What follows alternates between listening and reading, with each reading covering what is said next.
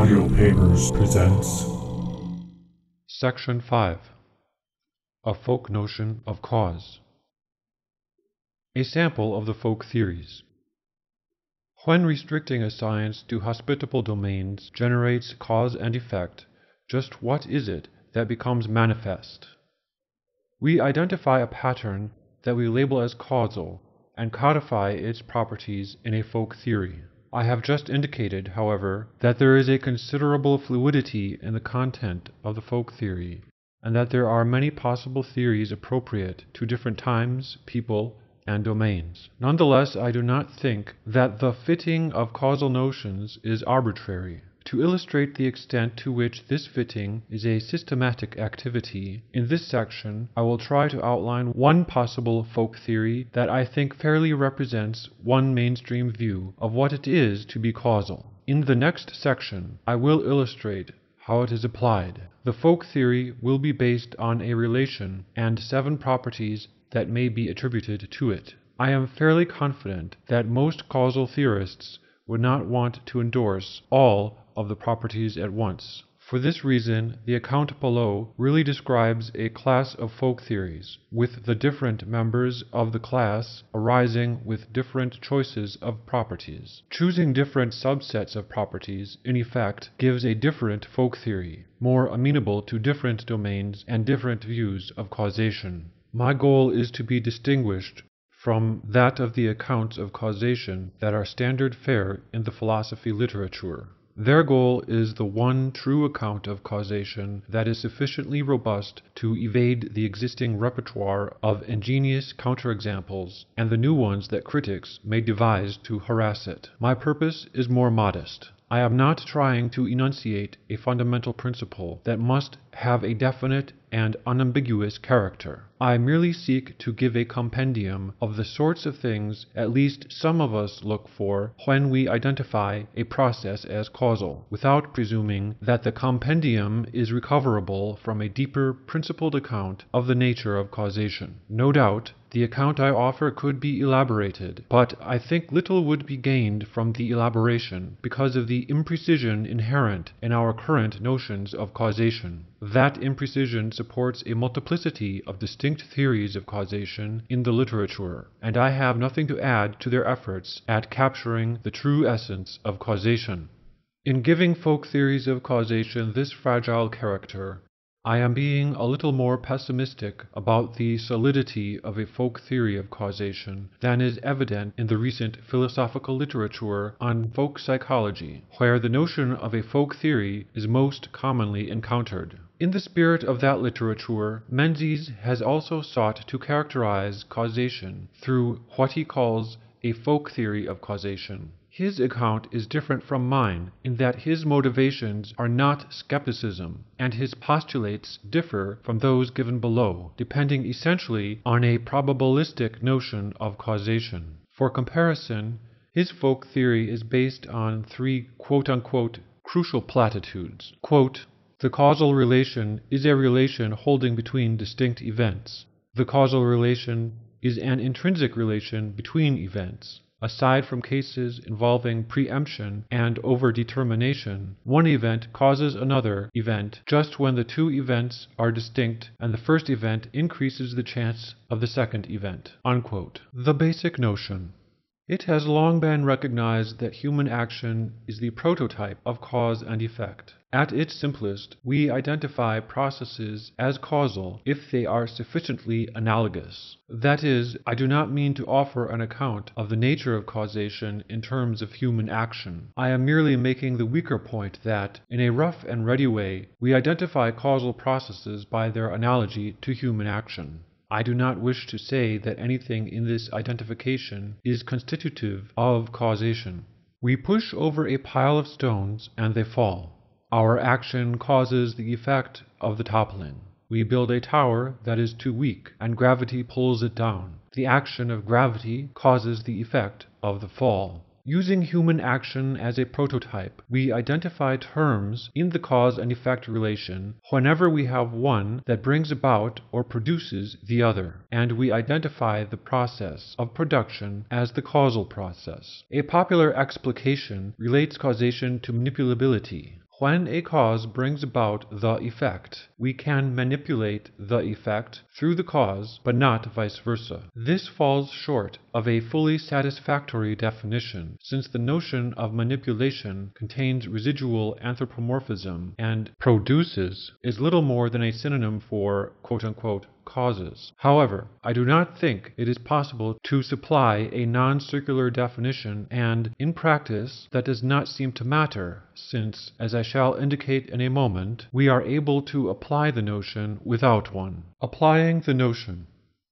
It is done as follows. We restrict a science to some hospitable domain. We recover certain processes that are still fully described in the vocabulary of the full science. For example, an acid corrodes holes in a metal foil. We then compare the restricted science to the folk theory of causation and see if we can set up correspondences between terms in the restricted science and in the folk theory. In this case, the acid is the agent that produces or brings about the holes, so we identify the acid as the cause, the holes as the effect, and corrosion as the causal process. How do we know which terms in the science to associate with the cause and effect? There is no general principle. In practice, however, we have little trouble identifying when some process in science has the relevant productive character that warrants the association. Forces cause the effect of acceleration, or heat causes the effect of thermal expansion, or temperature differences cause the motion of heat by conduction, or concentration gradients cause the diffusion of solutes, or electric currents cause the effect of heating of a resistor, or the cause of a particular electron quantum state produces the effect of a raised probability of a particle detection. The terms in the causal relation may be states at a moment of time, or entities, or properties of entities. The blob and arrow diagram.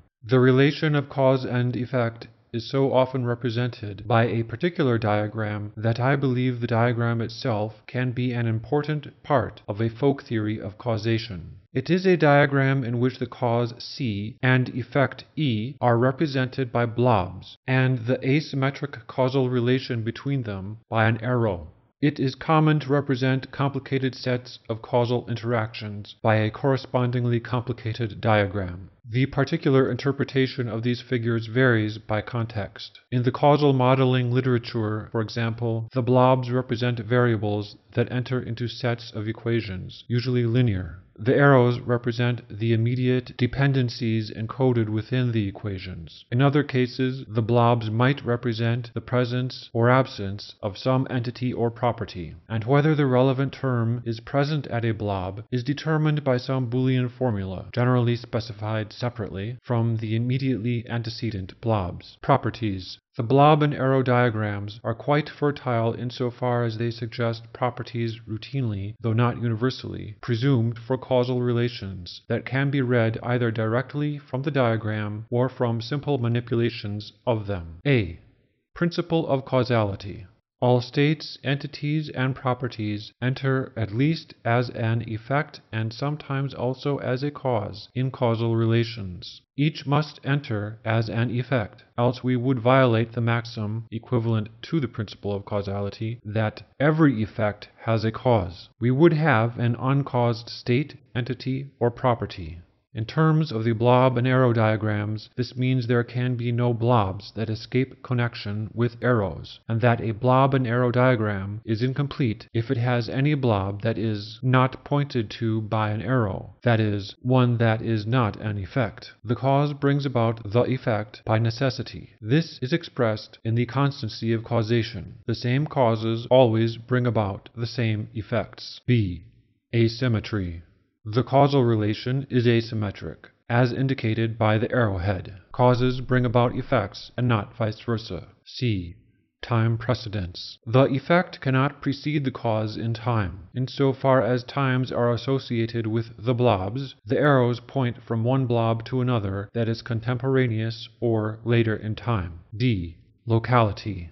The blobs indicate that at some level of description, causes can be localized. Most commonly, they are localized in space and time, but they need not be. For example, in medicine we might identify a particular drug as having some causal effect and portray it as a little blob in a diagram, while the drug is actually spatially distributed throughout the body. The action itself is also presumed local, so that both cause and effect are localized in the same place. If the locality is in space and time, then this requirement prohibits action at a distance. Causes here can produce effects there only if their action is carried by a medium. In his later, far less skeptical treatment of causation, Russell makes this requirement a, quote, postulate of spatio-temporal continuity, unquote.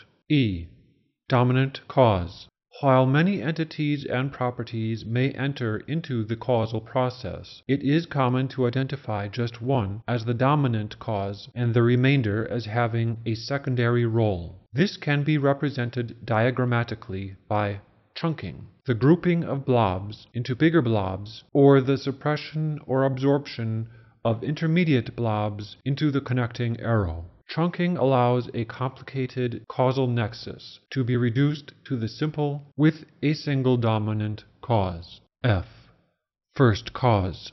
On the model of changes brought about by human action, we expect that every causal process has an initiating first cause. This notion prohibits an infinite causal regress and can be represented by chunking. G.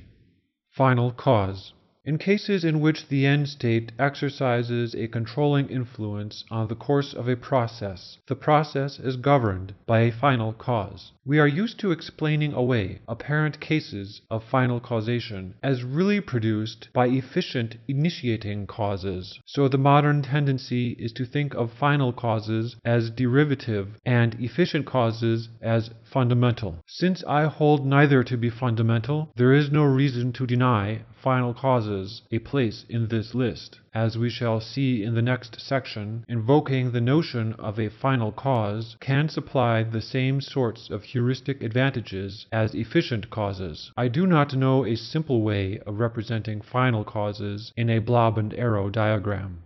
While all these properties have been invoked often enough to warrant inclusion here, they are by no means universally accepted. For example, asymmetry might well not be accepted by functionalists about causation, that is, those like Russell and Mach who see causation as residing entirely in functional relations on variables. Time precedence would be denied by someone who thinks time travel or backward causation is physically possible, and a growing consensus holds that whether they are possible is a contingent matter to be decided by our science. Locality must be renounced by someone who judges action at a distance theories to be causal. Someone like Mill, who essentially equates causation with determinism, may not want to single out any particular element in the present determining state as dominant. The demand for a first cause would not be felt by someone who harbors no fear of infinite causal regresses. Also, because of their antiquarian feel, I have omitted a number of causal principles that can be found in the literature. Some have been conveniently collected by Russell. Quote, cause and effect must more or less resemble each other. Cause is analogous to volition, since there must be an intelligible nexus between cause and effect. A cause cannot operate when it has ceased to exist, because what has ceased to exist is nothing.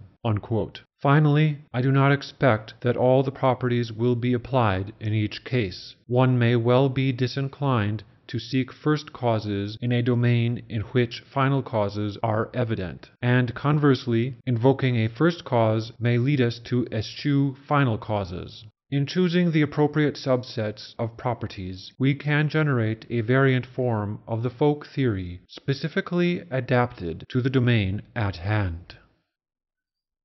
This concludes Section 5 of Causation as Folk Science by John D. Norton.